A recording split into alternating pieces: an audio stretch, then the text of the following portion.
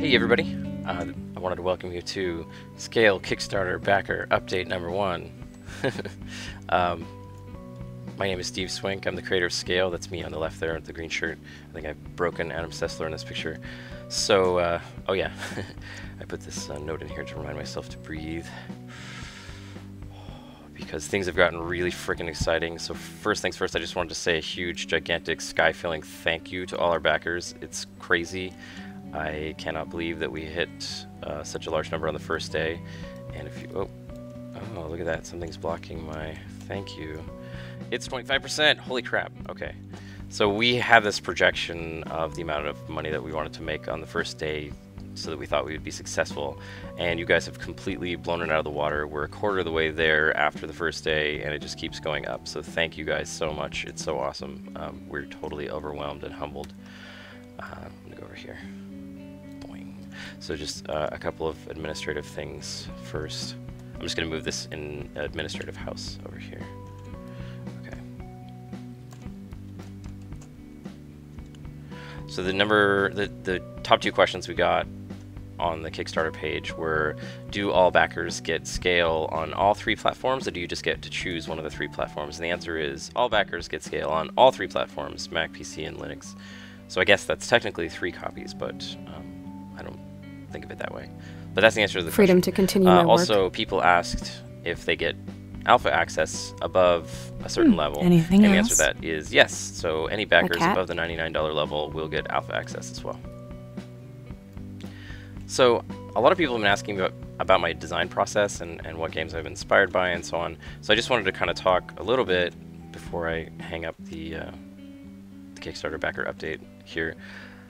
I think that when you create a game, the first thing that happens is that you play a lot of games and you get inspired. Like, the reason why I wanted to create games is because I played a lot of games and I was very inspired. And my tendency was, and I think this is a common tendency that a lot of people have, to play a game that's really good and think to yourself, man, they did so many things right, but here's what I would have done different. So for example, like Mirror's Edge, man, that game is amazing and the feel of it is great, and the world is such a wonderful world to walk around and the art direction's amazing, but I kind of feel like they screwed the pooch on the level design, right? Like if it was sort of an open world game that let you explore, I mean, they even had done a contiguous world, you know, you could in theory travel from one part of the level to the other. The city was contiguous, you can see that from the title screen.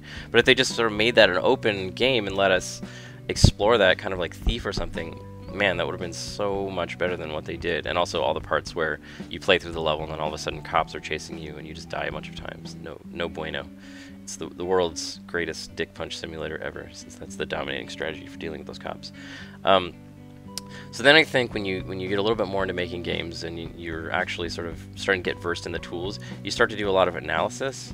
So I did this interesting thing, I guess, where I played through Braid and I forced myself to write out every puzzle and draw out, write out the steps that it took to complete each puzzle, and then draw out the actual layout of the puzzle so that I had it so in my mind, and very much force myself to understand it at a level that's much deeper than you would when you're just playing it.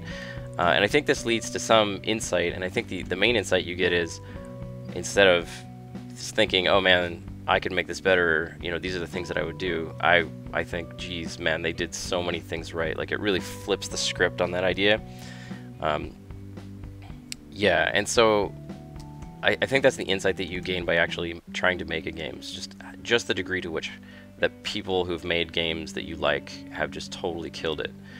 I think that reflection by developers, like such as what I'm doing right now, walking around telling you about things, will lead you to interesting ideas and give you inspiration about how to create your games.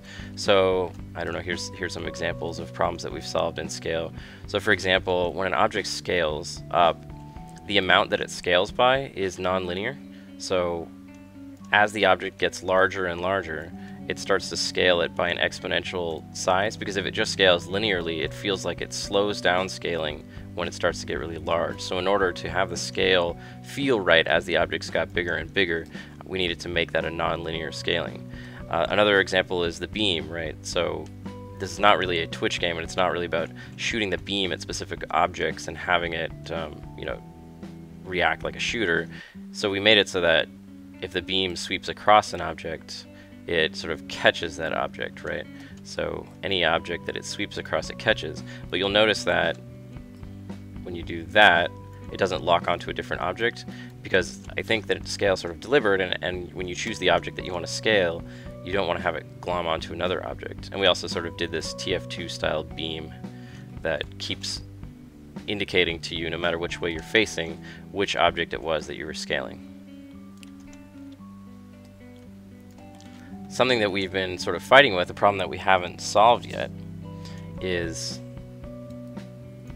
looking down at things, standing on things, and scaling those things. This is kind of a tough one, because in scale you spend a lot of time sort of like looking down at something and then scaling it to get a launch up or something like that. Unfinished animations, pardon my animations there. But the problem with this is that when you try to jump on objects and look down at objects, it's kind of fiddly, and you can often fall off, especially if you make the objects really small. Like, this is a huge pain in the butt, like if you wanted to jump on this. So we don't quite have a solution for that problem yet, but I think that we will. I mean, I'm confident that we will find a solution to it eventually. And one thing that we're going to try is, you know, when you step on something, it sort of gets squashed, and then it'll bounce back up, boing, so that when things are really small, they have to be sort of above a certain size before you can even jump on them, and otherwise they just kind of get crushed, which I think will be really funny with butterflies and things like that.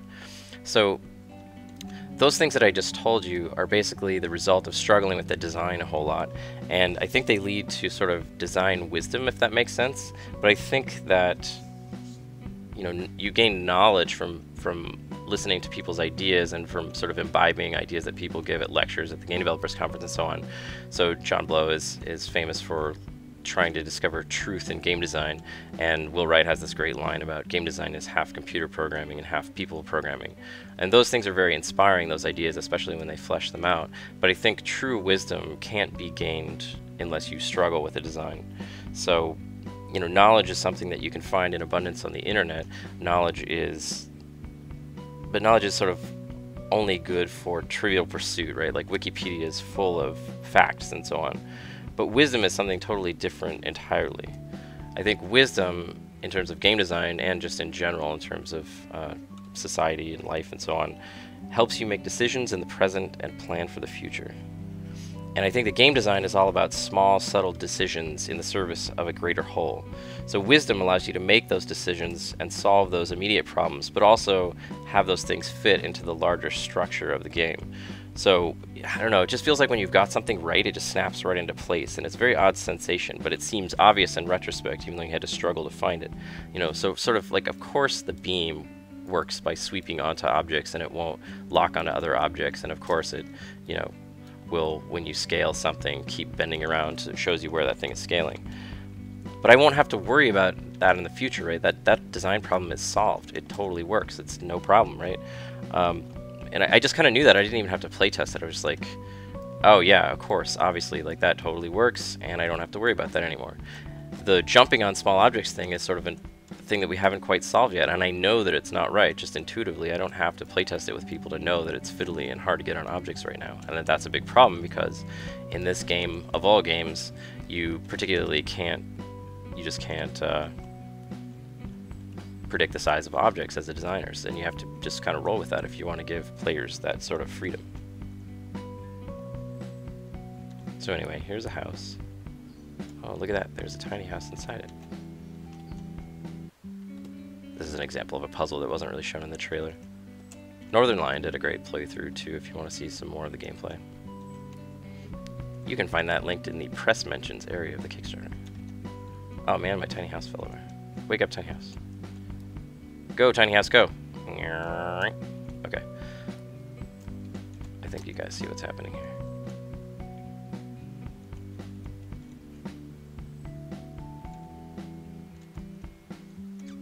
Bonk. So we have these scales. Oh, that's supposed to have a 10 on it. Bugs, bugs, bugs. Making games is awesome. Huh.